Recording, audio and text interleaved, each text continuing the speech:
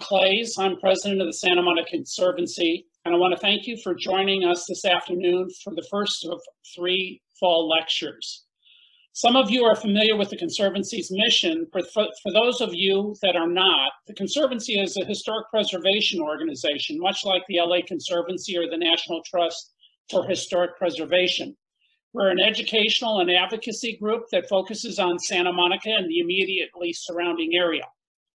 Through our efforts for the last 18 years, we have become the leading voice in the community for embracing historic preservation and adaptive reuse while celebrating our historic communities and their memories. We want to thank our sponsor, Redcar and Jim Jacobson, its owner, for making this fall lecture series possible. Redcar is a local firm that invests in urban real estate in Los Angeles, specializing in adaptive reuse and redevelopment with a commitment to sustainable, ethical, and responsible investment. Now I'll turn it over to Libby Motika to start our program. Welcome to the first lecture in our series on the people and communities who settled in this area and whose history and culture have contributed an important piece to the mosaic that we now call Santa Monica.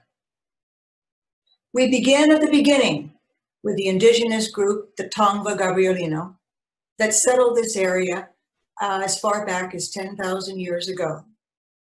Our speaker, Desireé Martinez, will talk on the history of the tribe and highlight the heritage and culture that surrounds us and continues to contribute to the region today.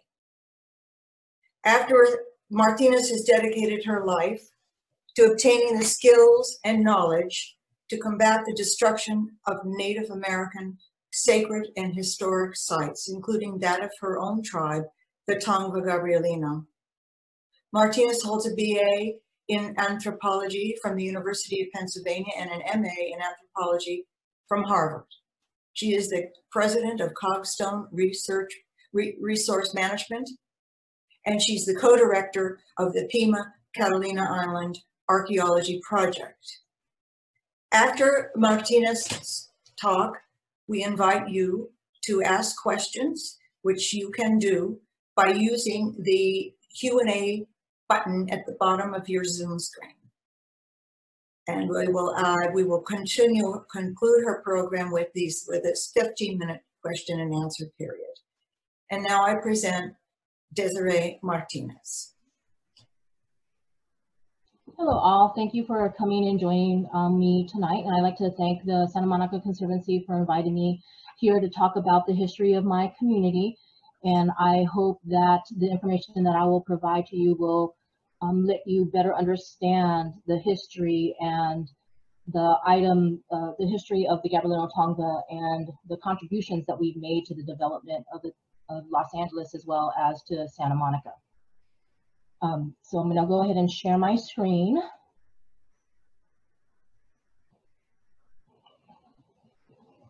So one of the things that I wanted to start off with was the reason why I became an archaeologist. And a lot of it had to do with because as I was growing up in the Los Angeles area, we were being told that we were extinct, we were no longer a tribe.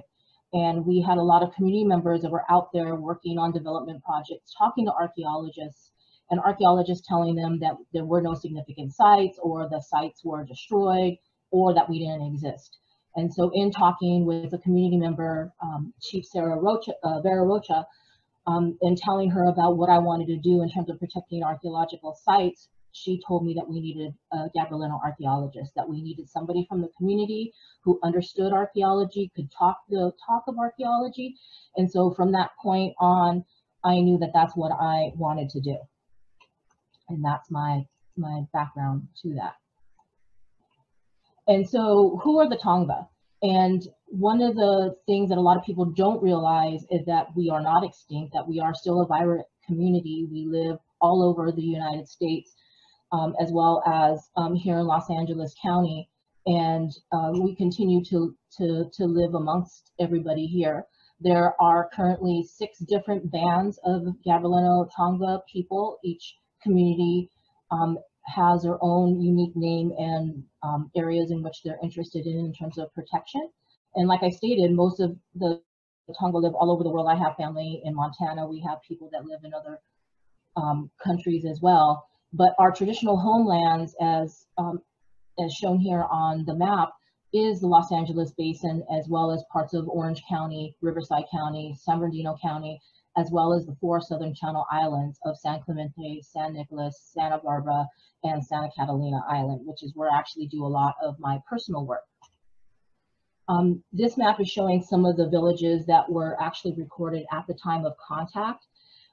Most of how the Gabrieliño Tongva lived in the past had to deal with various villages that were within Tongva territory, and some of those villages were actually at a crossroads between the borders of various communities that include, so for instance, in Malibu, it was actually inhabited by both Chumash, Tongva, as well as Tataviam people. And of course, there were many more villages than are documented here. These are the ones that were documented by a lot of the ethnographers during the time, during the historic period, as well as archaeologists. And so one of the important things that many of you may have been hearing for the past couple of years is, what did the Tongva ancestors call themselves? And you know, one of the big things in terms of what our ancestors, how our ancestors identify themselves is, the short answer, we don't know. But we do know, particularly at contact, a lot of the Tongva ancestors would identify themselves by the village that they lived in. And so if you were to introduce yourself to somebody, you would say you were a person from that particular village. And a lot of what we're now doing, particularly in terms to decolonize the way that our history is being presented to the general public, is to create a term and use a term that we can use in order to talk about all of those ancestors from all of those different villages that I just showed you. And so we've been using the term Tongva as that catch-all term. And so this slide here kind of breaks down how we name our villages or identify ourselves as from a particular village. So the village community is Yar, and the people that are from Yar, the village, is Yavet, and the name of the village is Yagna. So a lot of you may know the term Yagna and have heard about it, and that is a village that was within the area of downtown Los Angeles. And so people that are from Yar are Yavetam. And sometimes you'll see a V, sometimes you'll see a B, and that has a lot to do with different dialects and stuff like that. So in actuality, if you look around Los Angeles County, there are a number of place names that still have those Tongva names attached to them. And that happens to be Topanga, Tahunga, Cahuenga, Cucamonga, Poicoima, and Azusa. Poicoima and Azusa, their endings have changed over time, but if you see any of time you see that ending of NGA, that means that it's a Tongva place name. And also, for those of you that live in Santa Monica or have been down by Santa Monica, you might have seen a street called Momatahiko, and that is actually a street name that was applied to that street in 2004 in honor of our boat or red plank canoe that we have been using in order to reestablish and revitalize our maritime traditions. Momatahiko means breath of the ocean, and that's the name of our boat. And so the picture that you see here is our Momatahiko that we put into the water on Santa Monica Beach during the World Festival of Sacred Music back in 2008. So I had mentioned that we're, the Tongva are trying to create or are using a term in which to call ourselves today.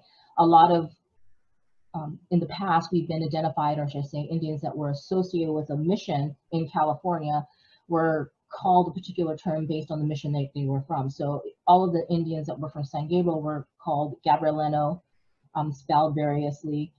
Those from San Juan Capistrano are called Juaneño. Those from San Fernando Mission were Fernandeño. And all of these different missions through time actually had different groups of different Native American tribes in that place at one time or another.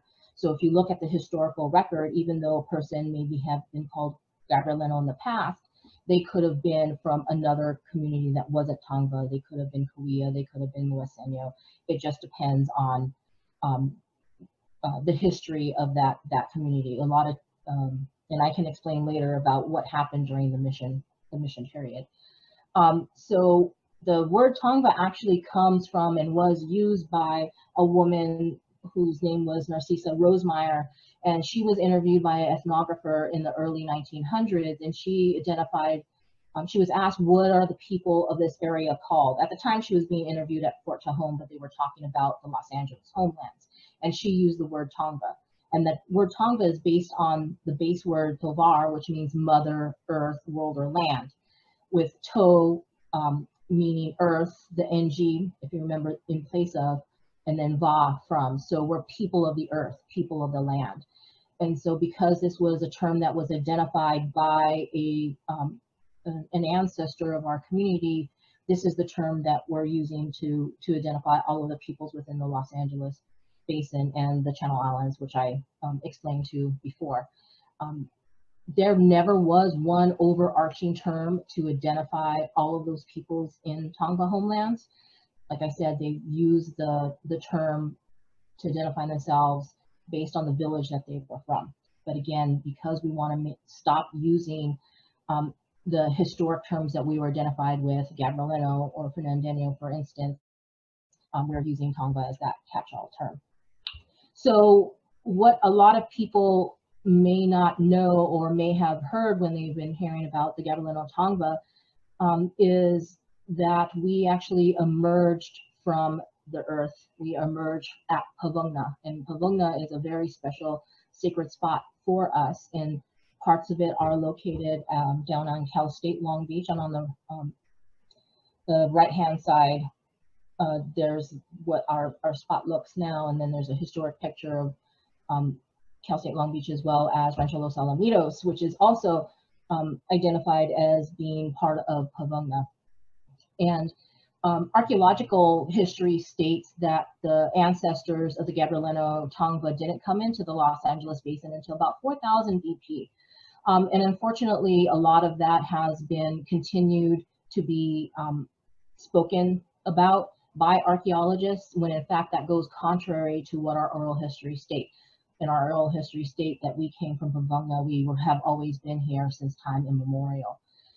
It becomes very important to make sure that we are challenging the archaeological record, because a lot of that interpretation is based on linguistics and based on changes in the material culture. But as an archaeologist, if you actually look at all of the sites through time, from 10,000 years ago and on, you see small changes in technology, small changes in settlement patterns through time. So you see that there's in place, evolution of a community. Whereas if we had come from, as some people state, the Great Basin, or somewhere north or to the east of us, they would have lived on the land differently, and they would have brought those tools and ways of living and settlement patterns to this area, and they would have kicked out whoever was here. You just don't see that in the archaeological record.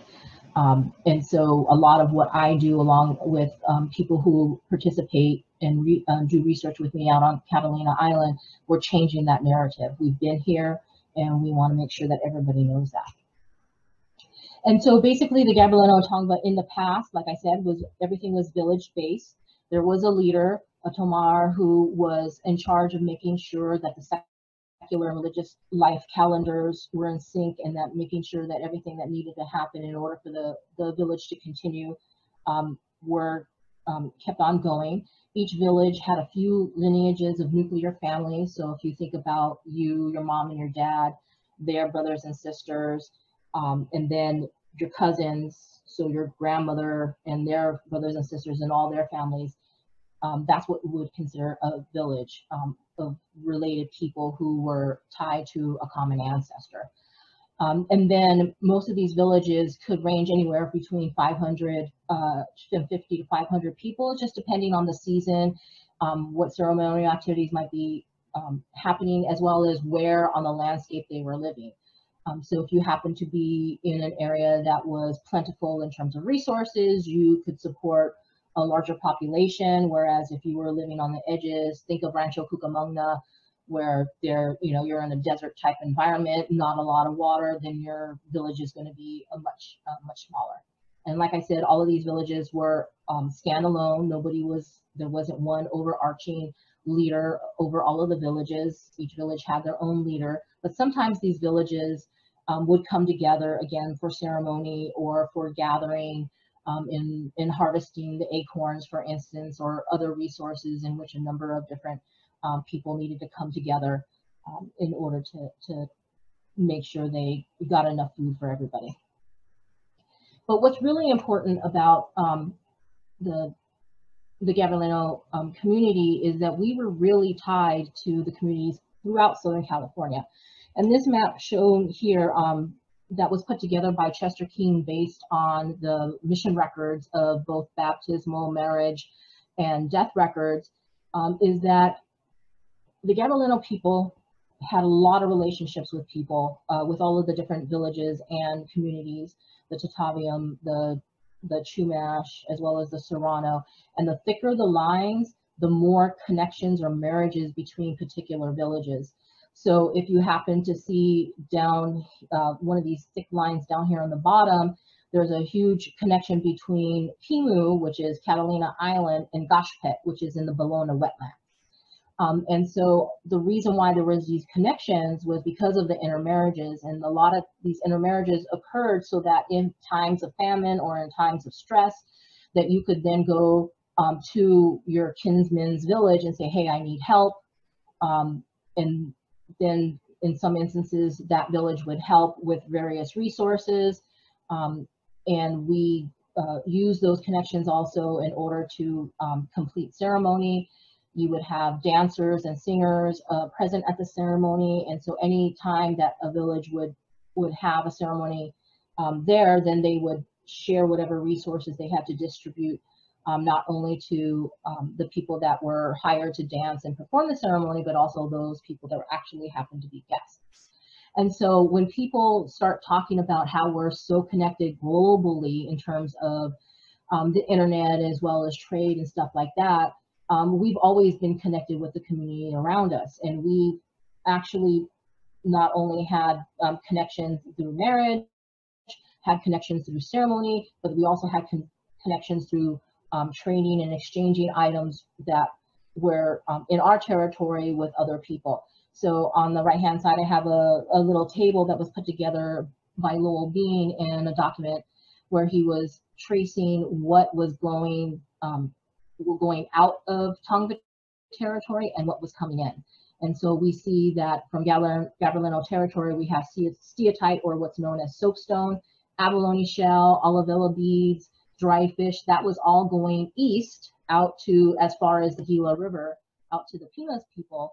And we were getting, particularly out in Catalina, because Catalina, its largest mammal is the island fox. So we were getting deer meat, acorns, obsidian, and chert out to Catalina. And so in order to, continue on and solidify the relationships, you had a lot of trade and exchange going on. And then, of course, our system from the west over to Pima then connected to this larger trade and exchange system that crisscrossed the western United States and into the Midwest. So we actually have documentation of square shell beads going up all the way to Oregon, as well as items coming up from Mexico. From the Southwest, we have pottery that we found in archaeological sites as well. So we had lots of goods coming from other Native people from around the country. And unfortunately, we had the colonization of Tongva land.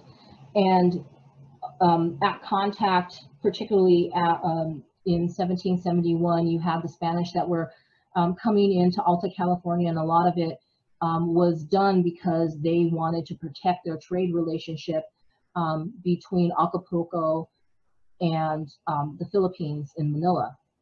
And so in order to make sure that those ships would go back to Spain in one piece, they needed someplace to stop off and refuel, get more food and resources so that those boats can make a journey. And so they looked at Alta California as that pit stop. And so because of that, you had the Spanish starting to bring in settlers, establish missions to convert the Indians, because ultimately they wanted and saw the native people of the land as the laborers that were going to collect these resources. They were going to tend to the cattle and the pigs. They were going to create the candles. They were going to be doing all of the labor in order to then feed and supply those ships. And then as the settlers coming in, feed and supply the settlers, and ultimately actually build the buildings. A lot of people don't realize, particularly in the Pueblo of Los Angeles, when it does get established in 1780, is that it was Tongva ancestors who actually made the buildings and built the buildings. They dug the ditches for the Zanja, which is the system of water that was running through the area. And it was because of the ancestors that Los Angeles got its start. And unfortunately, as many, which is contrary to the story that was put out by the Spanish missionaries and then by the Catholic Church of the history, there was ill treatment of the Gabrieliño and Tongva ancestors, and forced labor, in some instances starvation, if they didn't participate in their labor or anything like that. And so there was actually a revolt by Torquemina, who was a chief's daughter in 1785, and she was going to lead everybody, all of the Indians in the mission, out from the mission. Unfortunately, she was, a spy was told on her, and she was captured, and she actually was then sent up north and ended up marrying a Spanish soldier. So it was not a good thing to be in the missions. So even after that attempt at revolt, you did have people that escaped, but basically the Gabrieliño and Tongva continued to be the major labor force in Los Angeles until the missions were secularized. In order to reward all of the soldiers and all of the various people, both that were under the Spanish crown, and then in the Mexican times when Mexico gains independence from Spain and takes over all of the Spanish colonial properties, you had pieces of land that were given to those people who were loyal. And here, this map actually shows some of those early grants, and I circled here Boca de Santa Monica, which covers part of the city of Santa Monica. I'm going to talk a little bit more about that grant there. And so once the missions become secularized, basically they are no longer under the control of the church. Everybody that was in the mission pretty much scatters. And you had people who had been born in the mission and didn't understand and know, didn't have a place to go. And so you had some Tongva people who stayed in the city or moved to the city of Los Angeles and continue to be workers, or some of them actually flee into the interior. We have people documented going all the way to where Morongo is and living with family in Morongo, or living with family down in Luiseno territory. For those people that stayed in Los Angeles because they had nowhere to go, they actually, there was a village in which was comprised of Tongva people. And it moved from time to time over the years in downtown Los Angeles because as Los Angeles was growing, they didn't like that the Indians were in the Zanja washing themselves, and they didn't like the smell of them, or they thought that they lived a filthy life. And so there's a whole bunch of ordinances in Los Angeles to deal with the Indian problem. And it was not just Tongva people, but it was a lot of other mission Indians as well, because we have documentation of Serrano people coming in, as well as Luiseno people coming in, and they're looking for work and looking for money.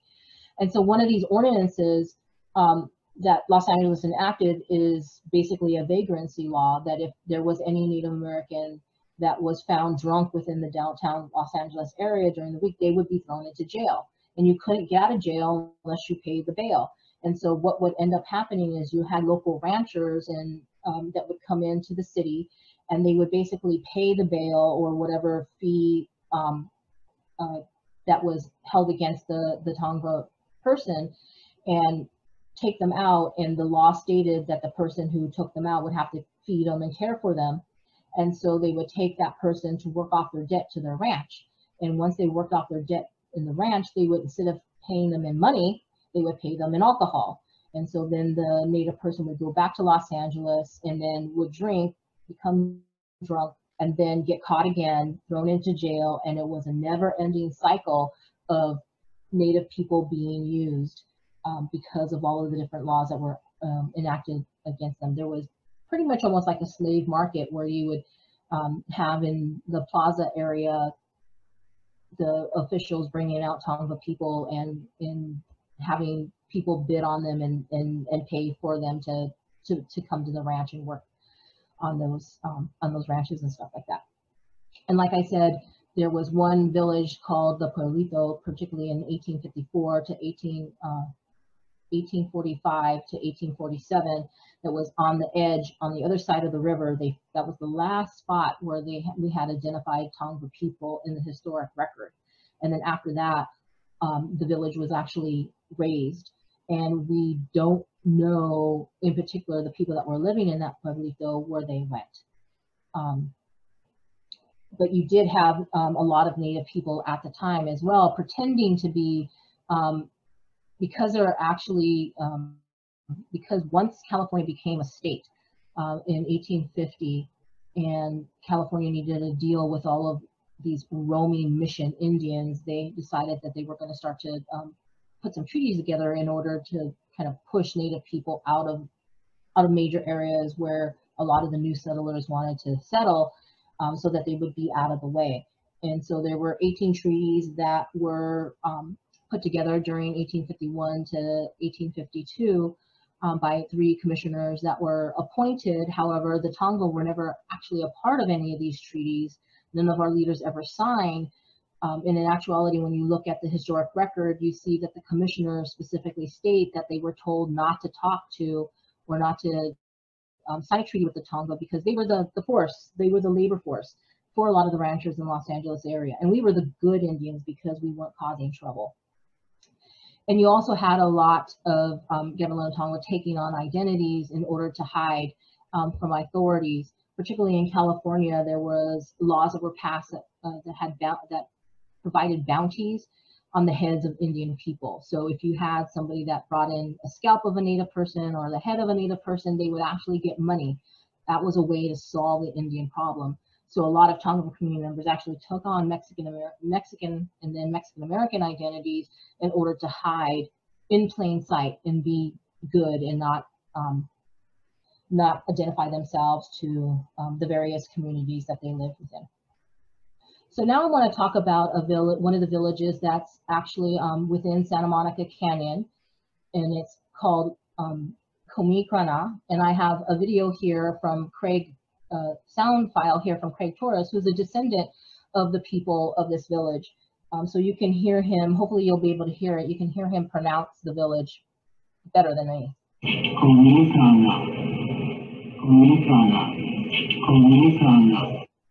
So for those people that are Facebook savvy or on the internet, there's actually a Facebook page that gives the Tongva word of the day. And this happened to be one of the Tongva words of the day about 4 years ago. So if you're interested, you can always go there. Pam Moreau, who's a linguist at UCLA, who's been helping the Gabrieliño Tongva revitalize our language, is in charge of that website. And so on SoundCloud, there's a whole bunch of different audios where you can learn how to pronounce various Tongva terms.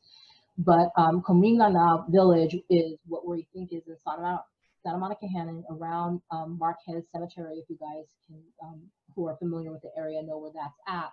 And it's actually one of the last villages that get put into the San Gabriel system, and that's based on both marriage and baptismal certificates.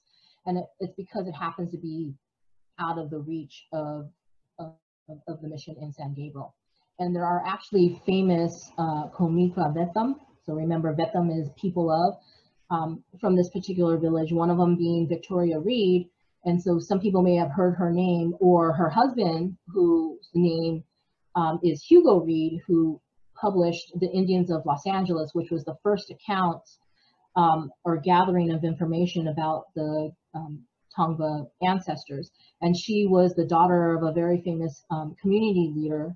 And she was one of few women that actually obtained a grant, 108 acres, to a rancho, and that's actually near where present-day San Marino is. And then Hugo Greed, of course, gets the Santa Anita Ranch, and then they end up getting lost. Or should I say, Hugo Reid has to sell his ranch in order to survive because he was within almost bankrupt. Prospero Dominguez is another person from the village, and he also got a Mexican land grant in the area of San Gabriel, and it was about 23 acres. It was very rare for Native people to get land grants in California, although the treaty between Los Angeles and Mexico specifically stated, and the fathers at the mission had always hoped to make Native Americans in California basically peasants and have their own land. The land should have been distributed to all of the mission Indians at the various missions and stuff, and that never happened.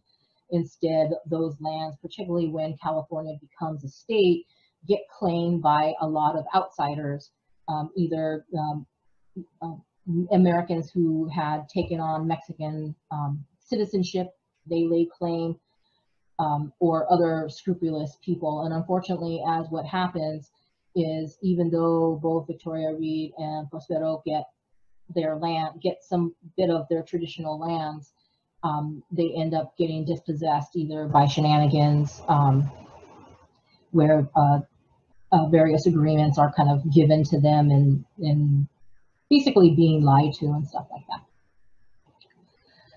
And so Comigana is just one of the villages that are important to us, and Craig Torres is in the process of really developing a good history regarding that, and particularly talking about his ancestors. But many of the Tongva leaders have been working with UCLA in order to document our special places. And if you go to Mapping Indigenous LA, we have a whole section on various places that mean a lot to us. And one of those places, like I mentioned before, is I do a lot of my research on Pimu or Catalina Island. And so there is, within this map that UCLA has developed in conjunction with the Tongva territory, we talk about why these places are so special to us. So for Pimu, not only do the Tongva look at Pimu as being sacred, but a lot of other Southern California Indians see Pimu as being sacred as well. And so in our oral histories, Pimu is seen as the place of the people who have the medicine, the people who are strong, and that they can do things for you. So if you wanted, to smite your enemy, for instance, or something like that, you would actually go to the people that were living on Pimu, and then whatever you asked for would be done. And there's actually an oral history story that we have of a chief of one of the communities who went to Catalina and talked to one of the medicine people there and asked that this particular village be wiped out. And basically the medicine person told him, are you sure? And he said yes. And so he goes back home and he finds out that that particular village, his enemy village, had been wiped out, but it turned out that his daughter had actually married the son of somebody from that village. And so that's kind of the story of, be careful of what you wish for in our communities, that you never know if you do something, what the ramifications might be might be to you or to anybody in the future. There's other resources that are available to visit. And if you ever have the chance, another one of our sacred sites, which is open to the public, is Coravona Springs, which is on the campus of University High School, which is in West LA. And this is pictures of me and some of our community members after a training that we did for UCLA, or not UCLA, Los Angeles School District teachers. And that's actually a spring that was visited in the past, supposedly by Father Sarah, but has always been a very important spot to us. It's one of the few springs that are actually in Los Angeles. And then one of our elders, Julia Bogany, has created a website called To Be Visible, and the website is down at the bottom, and she's created a map along with some of her students of particular places that mention Tongva history. Either they have exhibits or they have plaques. And so all of those sun icons that you see on that map are places that you could visit that are public, that you can go visit. And so if you go to that map and you click on that, it'll show you where those places are. And then also on her website, she put together a book called Tongva Women Inspiring the Future. And it's an actually really wonderful book, more toward elementary school kids, talking about our famous female leaders. A lot of times the history really focuses on males being the leaders within a particular community. And so again, to try to turn the tides, we had a lot of famous female community members who played a big part in our history. So this book actually talks about Victoria Reed. It also talks about all Troy Karina, as well as other strong Tongva women that have been part of our history. And so I just want to thank you for listening to me. And again, you know, our history is deep, runs deep in Los Angeles and runs deep in Southern California. And this is just a brief introduction to the history of our community. And I hope that you will be able to enjoy some of the resources that I've shared. And I look forward to hearing about your questions.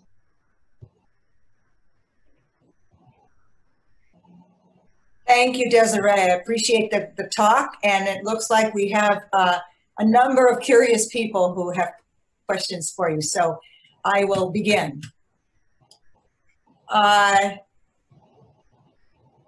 This particular person wants to know, can you identify where the village was located on the other side of the river, more specifically, maybe as a follow-up? So Plebito, so we actually, I have on another slide that I actually deleted. There was a number of different spots, and it hasn't been found because, as far as I know, that location is now under the freeway and was destroyed. Okay. Oh dear. So that's as much as I can tell you. Okay. But you know, we've done some layering of that map that I showed you over the you know, current topography, and it's under the freeway. Okay. Are there Tongva middens? Have they ever been found? Sort of mounds of trash. I mean, in Santa Monica, or I don't know, anywhere. Okay, so for those people that don't know what a midden is, usually in archaeological terms, it's the remnants of like trash, and so it will have, particularly in Tongva territory, it'll have shell, it'll have ash, it'll have pieces of bone, anything that we kind of like throw away. So think about if you have a hearth and you're cooking, and then the hearth has tons of ashes because of all of the wood. You're shoveling out all of that stuff from the campfire and then putting it into another spot so that you can then, you know, make the fire bigger or something like that. And then you'll throw away other stuff as well, tools that have broken and you can no longer fix and use anymore. And in some instances, I wouldn't call them middens, but you sometimes have burials associated with them, with ashes and stuff like that, but those are cremation and burials. But I've found midden all over the place. And if you look at that dark soil, you'll also see it'll be greasy, particularly on the coast, because you have the fat from seals and other sea mammal life that we've cooked, and it'll leach into the dirt and stuff like that. And I can't explain it to you other than it'll feel greasy and ashy. Thank you. Do you speak the Gabrieliño language, or has the Tongva created its own dialect in recent years? I personally only know a few words, and even then, I can't even speak English correctly and stumble over words.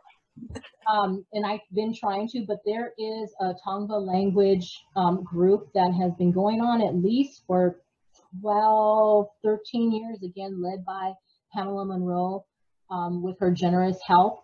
And there are some recordings at the Smithsonian of songs from the Gabrieliño Tongva, and there are lots of word lists from various ethnographers, from Seahart Merriam, from Harrington, etc.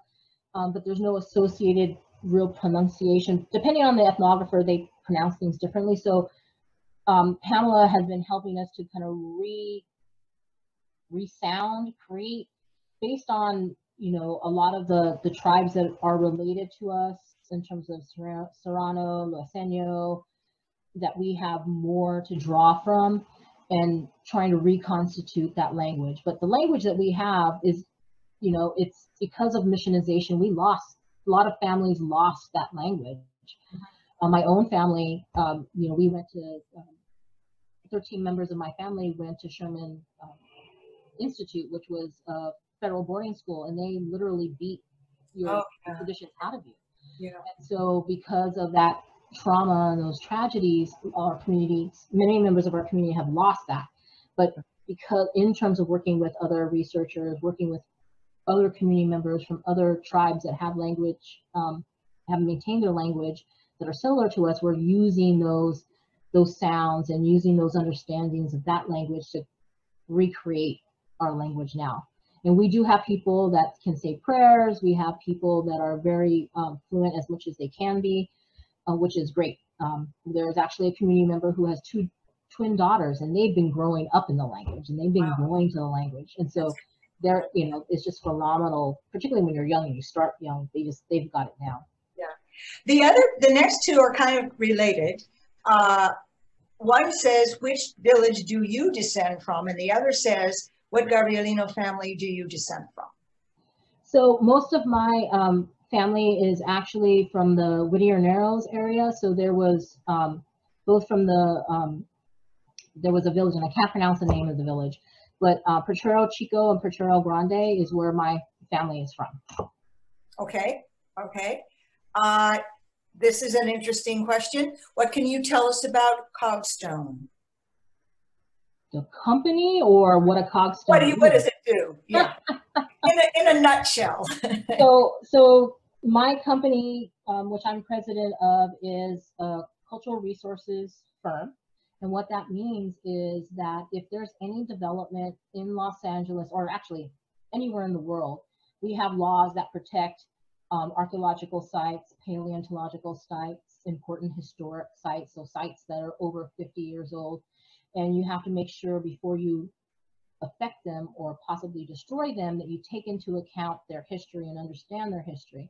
And so they all, a developer or a state agency, because we also have contracts with the state of California as well as the federal agency, our federal agency will contact us to do those assessments and to help them, and we provide recommendations to the client on what to do if there happens to be an archaeological site within a particular area.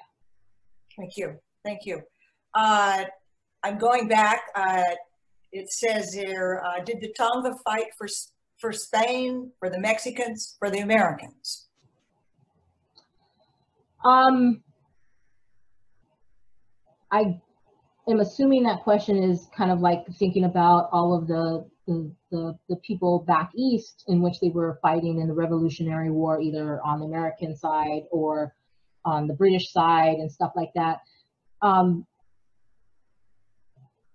I know particularly, I don't know. How's that? I'm gonna say that. I can make it up. I wouldn't doubt that there was alliances, particularly a lot of what happened during this, both during the Spanish period as well as the Mexican period and the American period. You had all of these settlers from all these different countries marry in, and you see a lot of these marriages occurring between you know, all of these men and Tongva women.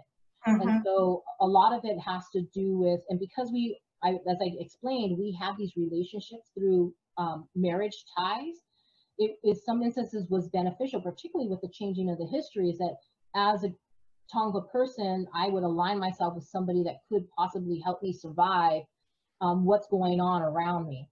And it was the same type of thing in relationship that we had with other people in other villages. So I wouldn't doubt that during the fights that there was various villages and people, Tongva people, fighting one way or another based on who they were related to and who they were married into. So that's my general assumption that there probably was, but I actually don't know if that's been documented. This guest is curious about the current dating on Pimu, Catalina. How is it resetting the timeline of Tongva inhabitants and history? So we actually did this, that's one of the things that we've been working on. So I'm one of the co-directors of the Pimu Catalina Island Archaeology Project, and the other co-director is Dr. Wendy Teeter, who is curator of the Fowler Museum at UCLA, as well as Karima Kennedy Richardson, who is the staff archaeologist over at the Autry. And together, along with Cindy Alvitre, who is a member of the Gabrieliño community as well and has ties to Catalina. And so we've been working together to figure out how Catalina ties in with the general history that is known. And one of the big questions for us has always been, you know, on the Northern Channel Islands, you have early settlement. You have Arlington man, or I should say Arlington person, because I don't like to say Arlington man.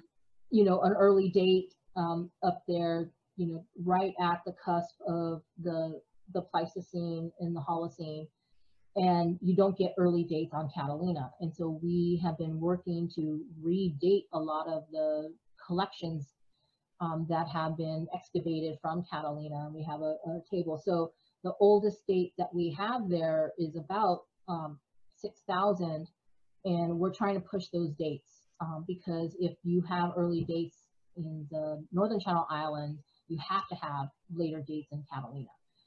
But unfortunately, because of the way that Catalina was or wasn't excavated, most of the collections that we have from Catalina are actually looted. We don't have that control of having samples that we're able to date, but we're doing our best. Okay. I think I'll ask you one more question. This is from a viewer. Great talk, thank you. He says, one of my favorite books is 1491, which summarizes the result of research over 30 or 40 years to figure out what the situation was in 1491.